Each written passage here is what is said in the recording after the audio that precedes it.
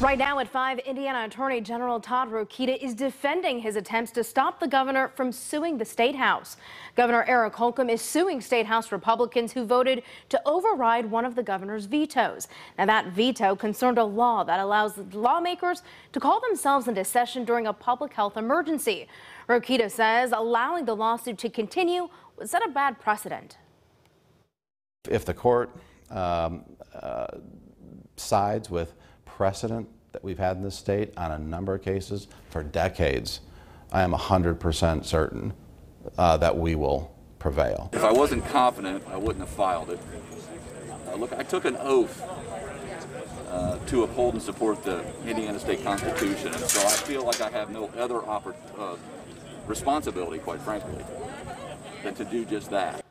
We, of course, will continue following this case and bring you developments as soon as we get them.